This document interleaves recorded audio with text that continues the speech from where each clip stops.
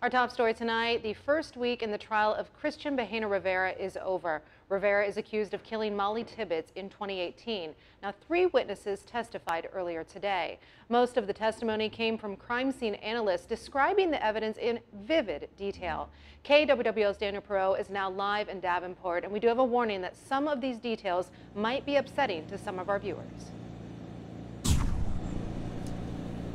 Yeah, Abby, prosecutors laying out a pretty vivid detail exactly what they think happened to the University of Iowa student. They showed several images of her body in the cornfield. We won't be showing them to you, but several crime scene analysts for the state described what they saw when they approached it. They say it was under a bunch of corn stalks about 60 feet into a field. They found several articles of clothing, including a headband and underwear and shorts nearby. Today, DNA, though, took center stage in the afternoon. Police found bloodstains inside the trunk of Bahena Rivera's car on a football, fishing equipment, and rubber seal near the license plate. All the samples were tested, and state officials say they found a DNA match on the rubber seal.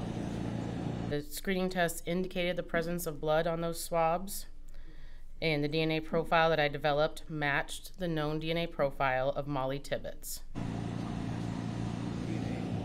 The defense the case that Rivera was sworn death, raising the possibility of a false confession.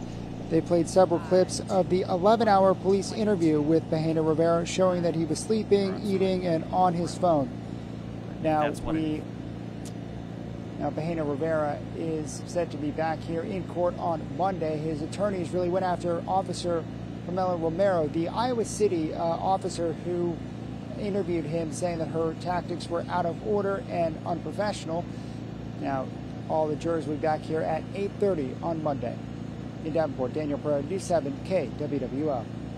Daniel, thank you. Now, prosecutors asked the judge to introduce some of the evidence that was thrown out before the trial, and that includes Rivera's directions to the body. Now remember, police did not fully read him his Miranda rights. The judge did not allow it for now, but says it might be relevant later on as the trial continues. A reminder, you can watch it on Court Television Live. Court TV is a KWWL subchannel 7.4, also on our website, kwwl.com, and on the KWWL Facebook page daily.